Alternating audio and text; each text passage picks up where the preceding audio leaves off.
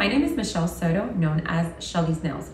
Have you ever encountered a problem when you're trying to create thin lines? They never look as thin as you would want them from start to finish. So let me tell you how to fix that. The way I do it, it's all in how you load your brush. Make sure you go mix your color. If you grab the color and just pull it right out, you'll see that you're gonna create a ball. And then when you transfer it, you see that your line is not consistent. Now, if you grab the tip of your brush and you streak it down all the way through, you're going to see you're gonna have a consistent line all the way from start to finish. And that's how you create nice and crispy fine lines.